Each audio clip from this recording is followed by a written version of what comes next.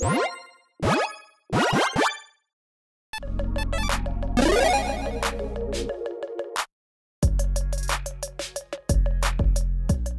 everyone, Mitch coming in from the Commander Score Studio. Welcome to the show. So, on this episode, well, I'm going to be giving some advice. Well, maybe not more so advice, but maybe my own personal explanation of the current situation and one of the main problems, if not the main problem, with the format of Commander. So, let's jump into it. And actually, the unsolicited advice is kind of interesting based on the question in the post. So, on Reddit, the user Gus and Ghosts said, "Why are there so many issues with Commander? Hey everyone, I expect some downvotes on this one. I started Magic playing 60 cards format, mostly modern. I went to LGS and got to talk about Commander. The format been sold to me like fun format of the game. I swear that I've never seen that many complaints about the game before getting into Commander. I don't know if the format is the problem or if it's the community. People whine every game, are angry when they lose, get mad when they are targeted, don't respect other players around the table, give unsolicited advices like this, etc. Maybe I'm just unlucky to have come across many issues reading online and playing in real life. I rarely see positive stories about Commander. Does anyone feel the same?" Now, well, Gus and Ghosts, yeah, here's my unsolicited advice for you. Which is kind of ironic based on the post where you actually even mentioned unsolicited advice. So, yeah, I mean, one of the problems with Commander, obviously, is just that, unlike any other format, it is the most, different when it comes to the approach of every single player. Again, when it comes to a format like, say, Standard, everyone has the exact same understanding of the format, right? Basically, it is a competitive format. You are trying to win every single game. There are no rules against what you can and can't do other than when it comes to actually breaking Magic rules. There's no, like, taboos within the game of things that you shouldn't be doing. There's no players making you feel bad when you do stuff. I mean, maybe they do, but still, like, everyone has the exact same expectation going into the game in, you know, again, formats like Standard, formats like Modern, etc., etc., etc. When you go into a multiplayer format like Commander that is more broad in its appeal to players in the way that players want to play it, there's like friction, I guess I would say, when it comes to players kind of butting heads, not necessarily just, you know, outright, but maybe some passive aggressiveness as well when it comes to just having different approaches and different thoughts of what Commander should and should not be. Again, I've done episodes before. I think I did one with Eddie back, you know, in the day about, you know, like taboos essentially with Commander, and just how, again, there are certain things that they're not necessarily written in the rules, but you shouldn't be doing if you're playing Commander. And again, they're not having the exact same rule set, essentially. I mean, you are playing from the same rules, but not the exact same, again, like technical, unwritten rules, essentially, you're playing from. That can be very frustrating, and it can be very confusing, especially for new players getting into it. And when it comes to playing, I would say, at an LGS, or, you know, players you haven't played before, you know, at LGS, at, you know, at a MagicCon or whatnot, you're playing with people that you've never played with, never met before. You might not understand what their expectations are before the game is, and even if you have that chat beforehand, and you have, you know, a good, you know, chat beforehand, like where, like, I always say that, you know, Commander is a social format, just talk, and that can solve a lot of issues. It can't solve every issue, though. Again, you're going to go sit down at the table, you're going to say, okay, what kinds of decks do you like to play? You know, what kind of general power level, essentially, and then kind of digging further into that and being like, okay, like, around what turn does your deck tend to win? Are there any certain kind of play styles that you might not like to play against or with? You know, what kind of expectations can we set? There still can be, with that first initial one, even if you have the best conversation ever to get it all set up, you can still not be on the exact same page. And then some kind of, you know, friction can happen during the game, essentially, where, again, expectations for at least one side might be broken. So, yeah, I mean, there can be those kind of different issues. I would say that kind of like the further along you get in your Commander career, the better you are at kind of judging these things ahead of time, number one. Number two, the more likely you are to maybe find your own play group and everyone kind of has those similar expectations. You kind of understand what the rest of your play group is going to be doing. So, yeah, I mean, there are definitely ways to improve this. That being said, the kind of inherent problem with the format really, I don't think ever can just actually be solved, because, again, Rule 0 is basically just like, hey, you know, it's just like everyone's going to be playing the way that they want to play, essentially. I mean, that's not exactly what it is, but basically, again, Commander is a format where it's just very open, and because of that, the expectations are different for every player. I mean, let's just go through some quick examples, okay? Like, Brawl Chief of Compliance. Is this an okay Commander to play? Yeah, I mean, many would say it is. That being said, hey, how many counterspells are you allowed to have in a Brawl deck? I mean, should there actually be a limit? Technically, no. You know, if you are playing in a competitive format, right, one-on-one, the expectations are that you're doing anything to win. you can put as many counter spells as would be most efficient to actually have in a Brawl deck. Again, Brawl says, hey, in-source spells you cast cost 1 to cast. Whenever a spell or ability you control counters a spell, draw a card. If you discard a card, you are incentivized to counter a ton of spells to be like, no, you're not doing that. No, you're not doing that. No, you're not doing that. Now, will some players find that absolutely annoying? Yeah, and that can cause some friction in the game. Now, are you allowed to say include 10 counter spells? Are you allowed to say include 15, 20, 30? What's the amount of counter spells that you are allowed to include in a Brawl deck that players should not be upset about? And yeah, that number differs depending on, person to person, player group to play group. And even if you ask someone ahead of time in the game, hey, it's okay if I play my Brawl deck, I've got 20 counter spells in it, is that okay with you? Players, again, maybe to make you feel like that's okay, might just say yes, even though internally they're just, again, the friction's going to be there. They might think they're going to be okay with it, and then all of a sudden their spells are getting countered, and they feel like they're being targeted, and then they might just, just get internally, upset, or maybe externally upset with you, essentially, during the game. And is that fair? No, not really, especially since you already, set those expectations ahead of time. But again, there just is this inherent friction that might be in Commander, because, again, it is a format that is just so open. I mean, also, I ran into this problem when I was first in my, Commander career, and I was building my Selenia deck. I thought it was so clever to say, okay, Selenia can be bounce back to your hand, pay 2 life, bounce back to your hand, cool, all right? I've got a life swap kind of strategy. My goal is to keep the board clear so that I essentially can say, you know what?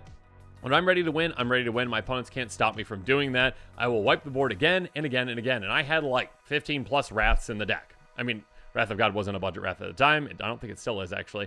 But still, I had a ton of Wraths in the deck. And I was thinking, okay, well, since I'm coming from a budget perspective and my Wraths might not be all that efficient, and I'm just trying to, do what is best for this commander, that should be okay, right? I mean, the problem is that, no. I mean, with many people in Commander, that might not be okay, because having the board Wraths again and again and again and again and again can lead to a very, very long and somewhat annoying game, and players might not like that. So again, even though it's the most efficient build and most synergistic build, that doesn't mean that it's okay to necessarily play with certain groups. So again, it's not illegal. There's nothing wrong with it. There's no rule. The rules committee puts down and says you can only have 10 Wraths in your deck, which still might be a lot, but you can only have 10 Wraths in your deck. That's not an actual rule. So because of that, yeah, there's just it's up in the air on what some players are okay with, what other players aren't okay with. And literally, unless you had like this massive spreadsheet system that was like things that I'm okay with, and everyone filled it all out about like number of Wraths, okay, number of counterspells, okay.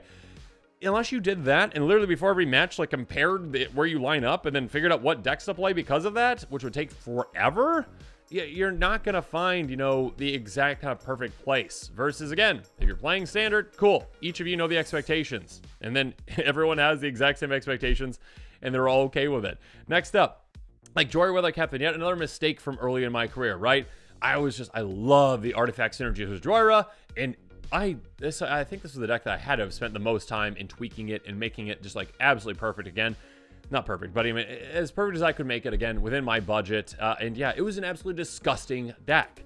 Whenever you cast a story spell, draw a card. Yeah, I went all in on artifacts. I reduced the cost of artifacts. I just had artifact storm shenanigans going, casting artifacts after artifacts, drawing so far down, bouncing them all back to my hand, getting those cost reducers back in play, casting them more for free, drawing even more, and just having a really, really long turn. And understanding that, hey, this is really cool for me, and like I put so much effort into this deck, but other players might not be okay with that. Other players might not want to sit and watch me play solitaire for 10, 15 minutes, and at the end of that solitaire, I might not even win. I just might have drawn into my deck and not found a finisher, and all of a sudden everyone's just sitting around for 15 minutes watching me do this, and there wasn't kind of like a resolution to that. So yeah, kind of like those things that you learn throughout, like, okay, what's not okay.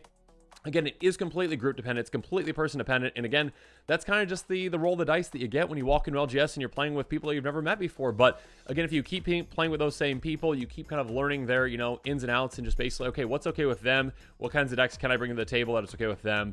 And just making adjustments from there. And it does get easier, again, if you do find your own group. Not that I'm saying you shouldn't play LGS, as you definitely should, but just kind of understanding that different expectation that, hey, you kind of know after a certain, amount of time, what's okay with your group, what you can and can't play, and being able to change that, based on your LGS. You might just want to have some more, I'd say, safe decks, if that's okay.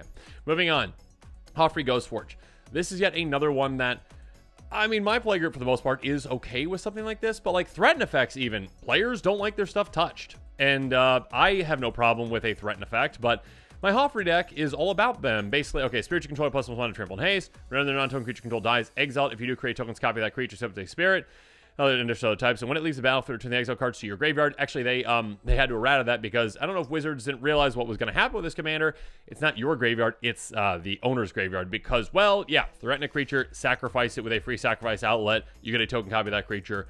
So yeah, even though it's a temporary steal, it's kind of like a permanent steal because you're like, okay, I got that creature, and then I sacrifice, I get a token copy of it, so I have it, you don't.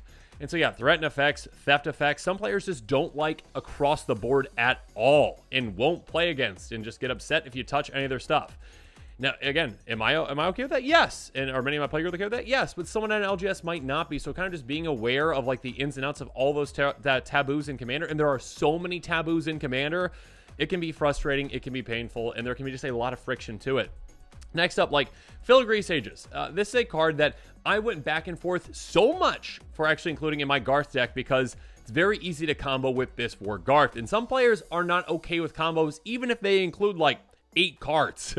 A 2/3 Vedalken Wizard that costs 3 and a blue. It has pay 2 and a blue, untap target artifact. Now in my Garth deck, that's all about untap effects and stuff like that. Basically is getting a indestructible land into play, which is an artifact, and then having, you know, a ton of enchant lands on it that can help to tap for more mana, eventually tapping for like 8+ mana. I mean, all you need is it to tap for basically 4 for this to combo. You just pay your mana, you essentially have this, untap, you know, the land, do it again, again, again, infinite mana. Some players don't like infinite combos, regardless, again, of how many cards it takes to combo. Again, that might be like a 6-card combo. No, not 6. Actually, that might be like 4, whatever it is. 4 or 5-card combo. Some players aren't okay with that at all. They are not okay with any combo. Doesn't matter how many pieces there are to it. Doesn't matter if it's accidental, like you just happen to have 2 cards in your deck that happen to combo and you didn't even realize that until the situation comes out. Some players are not okay with that at all. Others are okay with any kind of a combo. It just really depends on your play group. It really depends on the players you're playing against. And again, that's something that can help with discussions ahead of time. But again, there's only so much you can really discuss ahead of time to actually get and pinpoint down what every single player is okay with. And again, hey, do I have a deck that doesn't have this, but has this, but doesn't have that? It can be tough, and that is completely understandable. I mean, next up, I saw this at an LGS recently, and it was definitely like kind of like a pain point within that player, just like, should I do this?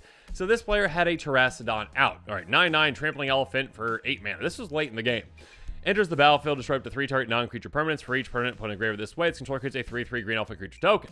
So yeah, again, a great removal spell, one that you can utilize on your own things, your opponent's things. And when it says non-creature, obviously that does include lands. Now right away they did not target lands because only just running 3 things. There were, you know, some big non-creature things on the board they needed to deal with. So they did that. That being said, their next turn they cast Right of Replication and they kicked it. And so they kicked it, and now they're going to get a token on the battlefield to copy that creature. But if it's kicked, you get 5 tokens instead. So getting 5 tokens of Terracodon, that is massive. First up, you've got, what, 45 extra power coming into play across 5 bodies? So it's huge. And on top of that, that is 15 non-creature permanents you can just destroy. Now, you are replacing them with 3/3 elephants, but still. This player, who I believe it was a one-on-one situation at the end of the game, essentially, was trying to figure out if it was okay with them to actually target their opponent's lands. Now, mass land destruction is something that is very much frowned upon in Commander. That being said, when it comes to ending the game, yeah, I'm pretty much fine with it. Many out there are pretty much fine with it. Some aren't. So, yes, there is that kind of pain point as well, where, like, in some situations it's okay, some it isn't, and kind of learning those nuances, and with that player specifically, like, is that okay? It's tough. So, and again, in other formats, that would just be like, oh, good job, shake hands, you know, the game over, I lose because I've got no lands left and I'm not going to be able to stop you from doing what you want to do. They still have a giant army, but not as giant as the other players. So, yeah, there are just so many nuances to it that it can definitely be very frustrating, and the friction can just be just like so great that, yeah, there's just kind of just like awkward tension in the air when you're playing with some players because you don't know exactly what to expect. I mean, again, like Time Warp, a card that is not banned in Commander, but a card that is very problematic to some because they don't like extra turns at all. Target player takes extra turn for this one. Okay, cool. And the problem with this one versus other ones is that this doesn't exile. So yeah, there's plenty of ways to get it back, cast it again. Eternal Witness, you know, bounce to the Eternal Witness, recast the Eternal Witness, blink the Eternal Witness, get it back, cast it again. Take all the extra turns again like Solitaire. Are extra turn spells banned? No. I mean, I guess like Time Walk's banned, but like but most of them are not banned, and yeah, they are seen from some as problematic. Some even have a problem with like extra combats as well. So yeah, it just depends on the player that you're playing with and against, and against these little nuances can just really rub players the wrong way. Next up, I mean, like Decimate. This is an example I like to bring up when players are like, oh, like I always make the optimized decisions no matter what. Like I'm not trying to baby other players, and it's like, okay, you play Decimate and it's early on in the game. and one player is a little ahead, maybe they were the first player to start, you're going to destroy an artifact, creature, enchantment, and land. If they've got all those and they're ahead of everyone else, are you going to target every single one of their things? Are you going to destroy 4 of one player's things? Or are you going to make an inefficient decision? You're not going to destroy all their things. You're going to just to try to kind of like spread out the actual pain points to players. Are you actually going to do that?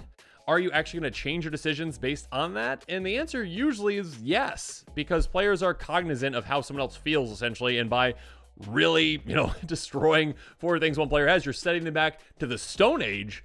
And yeah, that player might not like you so much after that. Again, especially if you're an LGS, you might not want to upset that player. So again, like, what's okay in Commander and what isn't is just a giant question mark that no one can truly pinpoint down. Okay, again, because it just depends on the individual person. It depends on so many factors, so many people. And then, like, the final example I'll bring up is like Laboratory Maniac, okay?